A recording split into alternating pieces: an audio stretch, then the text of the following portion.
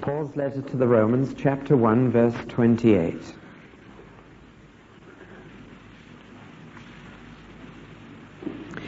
So it was that when men gave God up and would not even acknowledge him, God gave them up to doing everything their evil minds could think of. Their lives became full of every kind of wickedness and sin, of greed and hate, envy, murder, fighting, lying, bitterness, and gossip. They were backbiters, haters of God, insolent, proud braggarts, always thinking of new ways of sinning, and continually being disobedient to their parents. They tried to misunderstand, broke their promises, and were heartless without pity. They were fully aware of God's death penalty for those crimes, yet they went right ahead and did them anyway, and encouraged others to do them too. Well, you may be saying, what terrible people you have been talking about. But wait a minute. You are just as bad. When you say they are wicked and should be punished, you are talking about yourselves, for you do these very same things. And we know that God in justice will punish anyone who does such things as these. Do you think that God will judge and condemn others for doing them and overlook you when you do them too?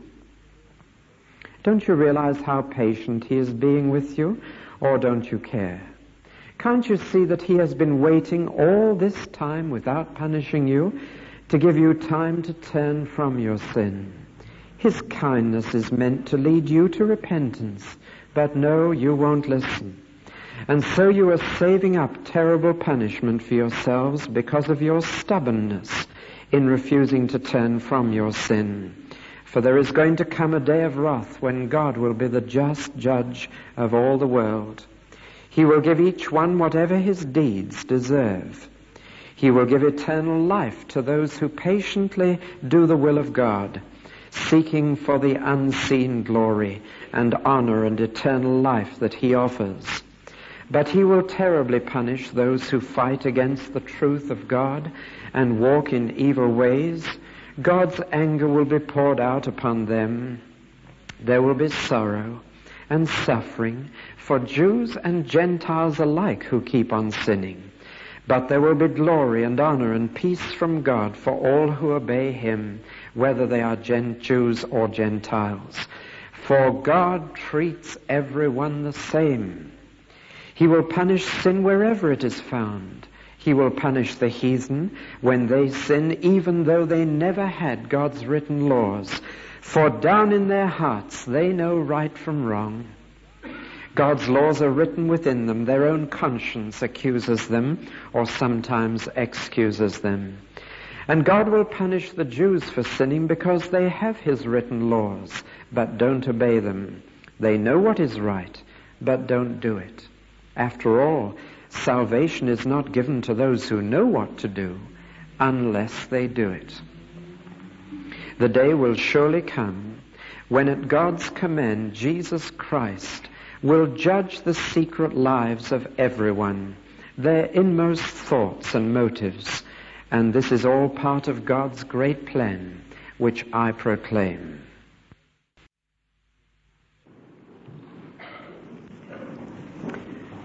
A middle-aged woman called the doctor, and she said, "Doctor, I feel very ill." He examined her thoroughly from top to toe, and he said, "You've got the flu. Go to bed for 48 hours and stay there, but you'll be all right." But within 24 hours, she was dead. She had picked up a deadly disease, and the doctor ought to have spotted it, but he didn't, and she died. It was an inadequate diagnosis, and therefore the prescription was just no good either. Now, when you look at the world and say, what is wrong with the world? What is the reason for the mess that we find ourselves in? Why is it that every single discovery seems to be put to destructive use? Why is it that every news bulletin is so depressing? Why is it that we can't, after all these centuries, just live together and make this world a happy place for our children? What is wrong? Now, there are many people diagnosing the world's disease and ill. and coming up with an inadequate diagnosis and therefore a bad prescription. For example, there are those who say that the real root problem of the world is ignorance, and therefore their prescription is education. And they say if we can get all the education we need, the ignorance will be taken away and we shall be all right. And then there are those who say that the real root cause of all our problems is our mortality. The ancient Egyptians felt this. And they felt that the main cause for the troubles in our world is that people are just getting useful to us when they die. And so they developed the answer of embalming their dead, hoping that this would be a long-term solution to the world problem. And you can go and visit Egyptian mummies in the museums. There are those who feel that the basic root of all our problems is individuality. Many Indians believe this, and that therefore we must achieve a state of nirvana in which we are out of ourselves, and as soon as we get away from the individuality of ourself and get lost in something or other behind the universe, our problems will be over. The communists tell me that the root problem behind all others is the system of capitalism. And once capitalism is abolished and collectivism is practiced, then all our problems will vanish. The communist genuinely believes that we'll be able to banish the police and all laws once we've banished the wrong system and got the economy right. And all these people and many others, I could just go on listing them. People have had so many ideas as to what's wrong with the world. This book from which I preach every Sunday says the real root problem of it all is sin. And that's my subject for tonight, or to put it more directly, the real reason why we never seem able to get on top of our problems in the world is that every man and woman in the world is a sinner. Now that's the diagnosis of the Bible. And I want to tell you tonight what is meant by this word sinner. It is a much misunderstood word, and two people walking near a church, one of whom had been inside it, were talking, and one said to the other, well, what was he on about tonight? And the other said he was on about sin and on about 20 minutes. And this was a general impression given, and I'm afraid it often is. I'm not afraid it is, but the church is on about sin. It's always using the word. And we mean by the word sinner and the word sinner something quite different to the connotations given by the world to these words. It's easy enough to think of a cannibal on some desert island eating his auntie up as a sinner. It's easy to think of these men who have committed this dreadful murder in Canada as sinners. It's not so easy to look at those nice, respectable people next door and say they're sinners. And it's even harder to look into your own heart and say, God be merciful to me, a sinner. Especially if we've been brought up right and if we've never gone off the rails and never been in trouble with the police. What is a sinner? Now, I'm afraid I've got bad news for you tonight, because the gospel is bad news before it's good news. I want to tell you what we mean when we say that everyone is a sinner. I want to go right down to the depths of this disease. I will talk about the symptoms first, but I'm going to go right down to what is the root meaning of this word sin. You've got to go very, very deep into human nature to discover what you mean and to discover the disease from which we need to be cured. Now, here's the first thing. We are all sinners in conduct. In other words, the first definition of sin I want to give you is something that we do. And here it is. It's from the first letter of John, chapter 3, verse 4. Sin is a transgression of the law. And in this sense that sin is doing wrong things in God's sight, the Bible goes on to say, there is no man that sinneth not. There is no difference, for all have sinned. It is the law that tells us this, as we saw this morning. Now, I heard of two cowboys who went to church one day, and they set off from their ranch and they rode across the prairie, and they sang and they whistled as cowboys do, and they got to church, and there was a real old-fashioned minister who took them through the 10 Commandments. And as they came out of church, they were strangely silent, and they rode home in silence. And finally, one said to the other, well, gee, I guess I never made any graven images anyway. And the other said, well, guess I never did either. And a minute or two later, they'd begun to whistle and sing. And by the time they got home, they were just as happy as when they'd set out. They were happy because they hadn't broken one of the 10 Commandments. There was a little old Church of England somewhere where the squire used to come and sit in the front pew. And when the vicar read out the 10 Commandments, he used to shout out after everyone, never did that, vicar. Thou shalt not steal. Never did that, vicar, from the front pew. I wonder how far you can really go through the 10 Commandments and say that. When you really look at them through the eyes of Christ and realize what he called murder, what he called adultery, what he called stealing, when you consider that the very first commandment says that God should be first in your life and have prior claim on your attention and affections, when you consider that one of them tells us to give at least 1/7 of our time to his worship, to resting in his peace, when you consider that the very last one tells you not to be greedy for the things that other people have, is there anyone who could say with the old squire, never did that, vicar? It is through looking at God's commandments that we discover that we have all sinned, that there isn't one of us who hasn't broken the laws at some point. And to break them at one point, according to the Bible, is to break them all. The law of God is like a chain. It's not a series of separate laws. It's a chain of character, of behavior. And if you break one link, the whole chain becomes useless. You've broken the law. It's become something that no longer applies to your life. The whole thing has been broken, even if you broke it at one point. And if you and I have only broken the commandments once a day for the last 30 years, my mathematics tells me that that's 10,000 sins at least that are going to be dealt with one day. And he would be a bold man who would say, I've kept my sins down to one a day, especially if you consider that the commandments are positive as well as negative, and therefore sins are not only the things you do that are wrong, but the things you don't do that are right. And you confessed in that general confession tonight, we have left undone the things we have ought to have done, and we have done the things we ought not to have done. Well, if you've managed to keep it to one a day, you're unusual. And that already numbers thousands. So when we say that a man is a sinner, we mean first that he's broken the laws of God. But what about those who've never heard the 10 Commandments? According to the lesson I read, that does not matter. God has written into everyone's conscience a measure of understanding of right and wrong.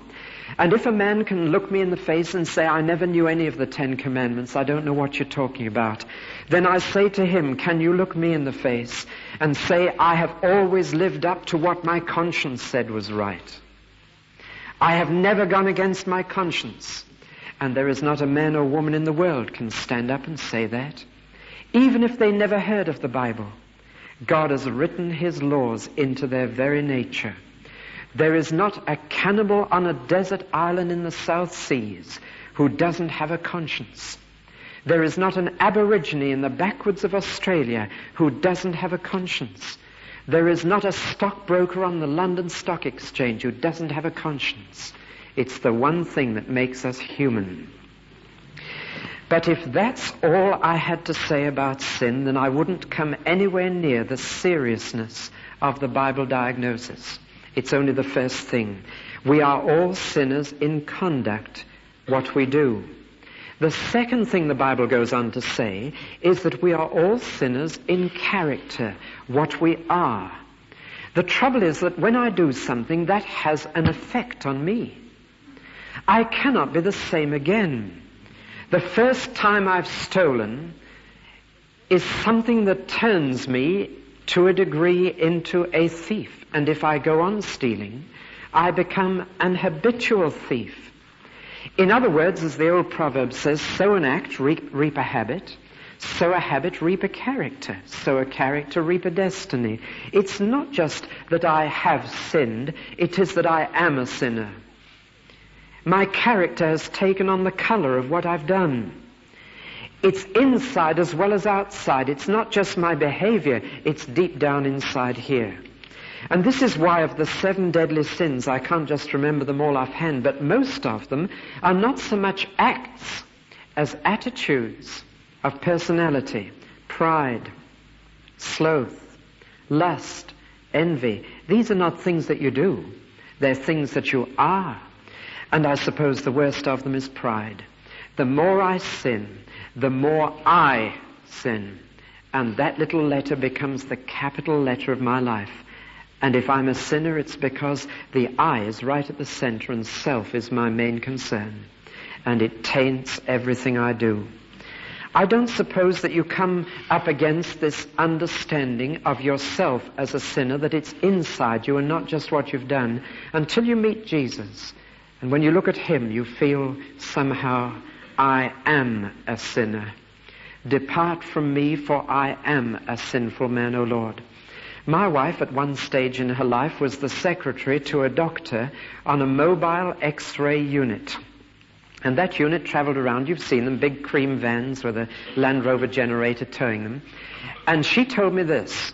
She said, in the very areas where tuberculosis was most likely to be found, those were the very areas where people would not come and have an X-ray.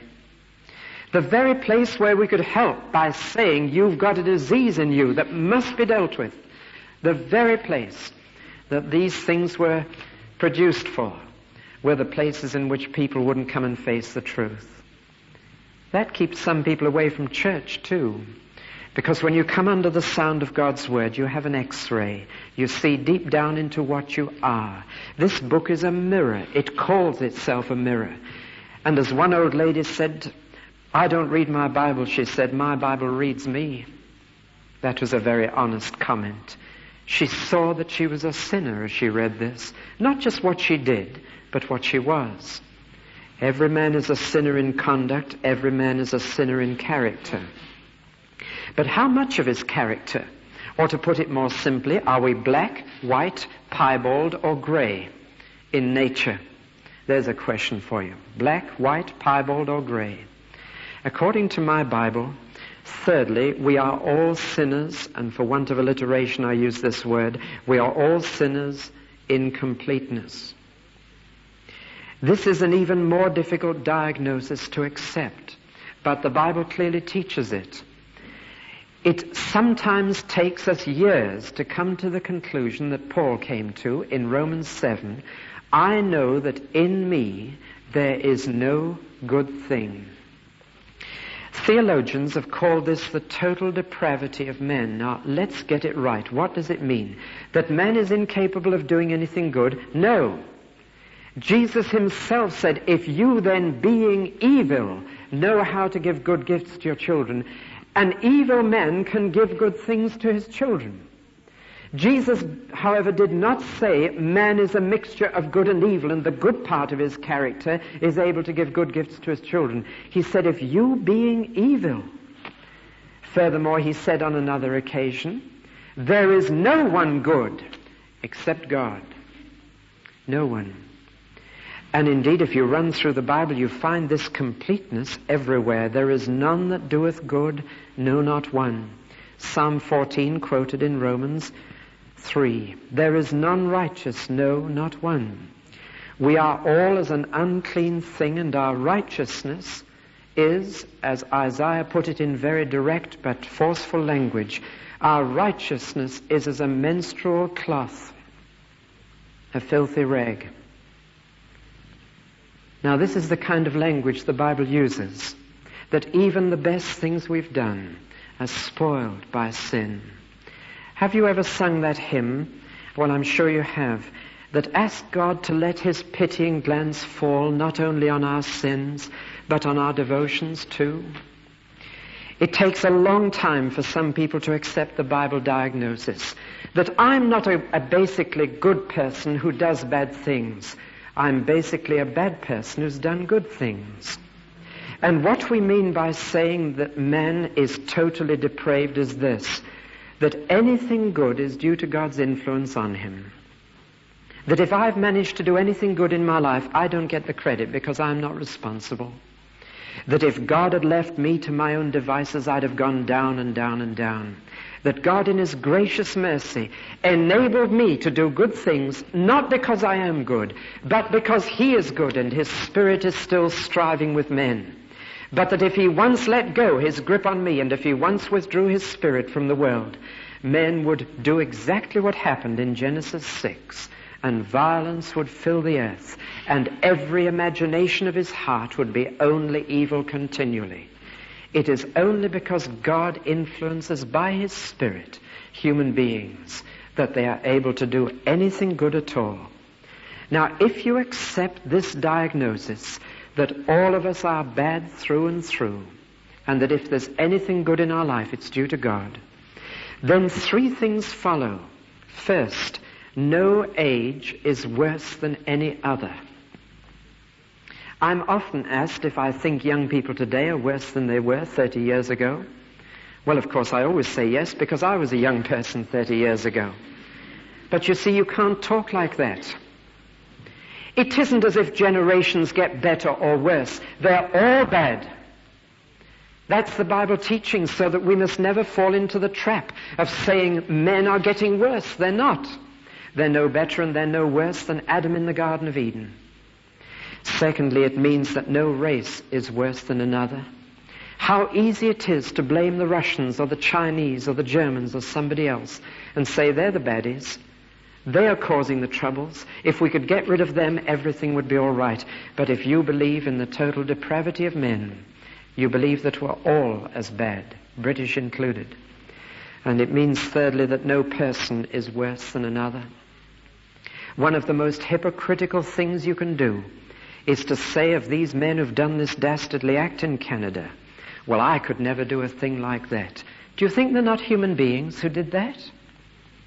It's so easy to point a finger at a Hitler and say, well, he's terrible, he's totally depraved, but he was a human being.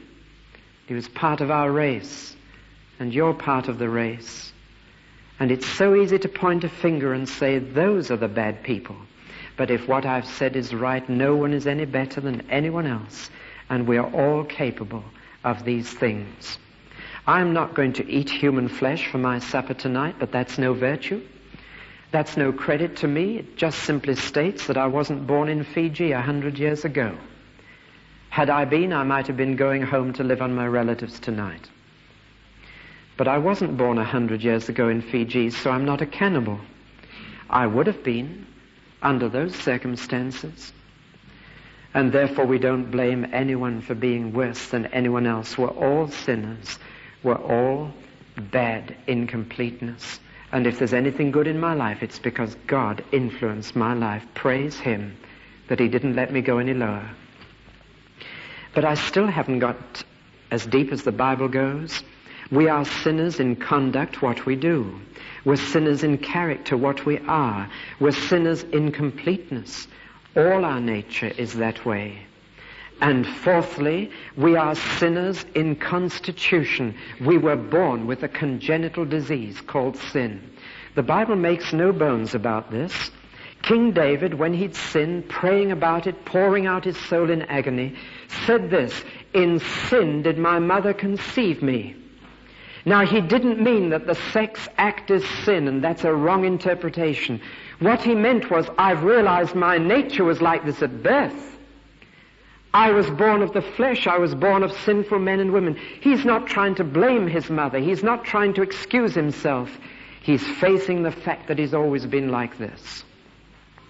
If you want this brought home, let me ask you questions that I heard a preacher ask a congregation at Filey Holiday Crusade. He said, did anyone need to teach you to be dishonest? No. They only had to teach you to be honest. Did anyone have to teach you to be rude? No. They only had to teach you to be courteous. Did anybody have to teach you to be bad? No. They only had to teach you to be good. That's a striking fact. Do you know, my children learned as yours did to say the word no before they learned to say the word yes. Didn't yours? Little boy at school said his name was Johnny Don't because that's what his mother always called him. Go and find out what Johnny's doing and stop him. And you know as well as I do that one of the tragedies of having children is that you realize you've passed on a sinful nature to them. How urgent it is for us parents to pray for our children. We've brought them into a sinful world by an act of our flesh, and our flesh carries sin with it into their nature. That's the Bible teaching. Now, don't get me wrong. The Bible does not say you can blame your father and your grandfather for everything you do. The Lord still holds you responsible for what you've done with your life, and you know that you are. Said a young man one day to me, came into the office of the RF chaplain, and he sat there and he was so upset about something he'd done. His nose was bleeding out of emotion and his face was just drenched with tears. I'll never forget the sight of his face. And then he looked up and he said, "Padre, if you'd been brought up as I was brought up, you'd have done the same thing." And I said, "Yes, I think that's probably true. But I would still be ashamed of it. And I'd still feel responsible for it." "And so do you." And he said, "Yes, I do." And he found forgiveness.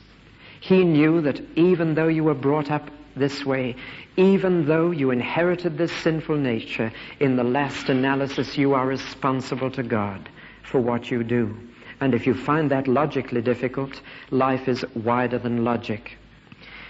But I'm still not finished. There is one more thing. We are sinners in conduct, what we've done. We are sinners in character, what we've been. We are sinners in completeness. There is no good thing in me unless God put it there. We are sinners in constitution. We've been like that from the day we were born. We're part of a sinful humanity. The last thing, we are sinners in condemnation. In other words, we stand under the condemnation of God. I wonder if I could put it like this. Imagine a tree that is diseased. You can say, well, look at the leaves. The leaves have red spots all over them. So obviously there is disease in the leaves. But a gardener will say, but there must be disease in the branches if it's showing in the leaves. And then he'll go on to say it must be in the trunk if it's showing in the branches and the leaves. And then he will say it's probably in the roots too. And he'll finally say, I think we'll leave that tree alone and then pull it down. Now that's what God says about sinners. It's not just that it shows in the leaves in what they do, and it's not just in the branches of what they are. It's in the trunk. It's completely right through the tree. And it's in the root of their very constitution, in their birth. So God says we'll cut that tree down after leaving it alone. What condemnation are we under? We are under this, that if we give God up in this life, God will give us up, and increasingly that nature will drag us down. He will remove the restraints if we say, God, I don't believe in you, or I'm not interested in you. He removes the brakes. And if you take the brakes off a car that is on a hill, down it goes. And if you take the brakes off human nature, down it goes. Those who plead to abolish laws and restrictions don't know what they're saying. Human nature will go down if you do. And the other thing is this. God has decreed that sinners shall die. And that death will affect body, mind, and soul. And if you die spiritually, you cease to be a human being. What is it makes me a human being? It is that I have a relationship to God. If you lose all contact with God and all links with God, you cease to be human. Because what makes us human is that we're in His image. And the image would be lost if we lost all contact with God. And when the Bible talks about the second death, that is what it means. That we lose all contact with God and cease to be human beings. Now that is what sin leads to. It's bad enough when someone gets a disease that is going gradually to affect every organ of their body until they die.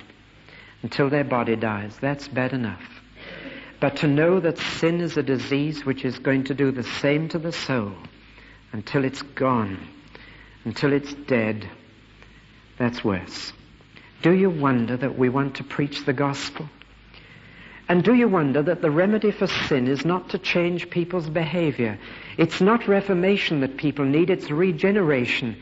It's not a change in their conduct. You can accomplish that in some ways, but all you've changed is a nasty sinner into a nice sinner, and that makes it more difficult for them to realize they're a sinner.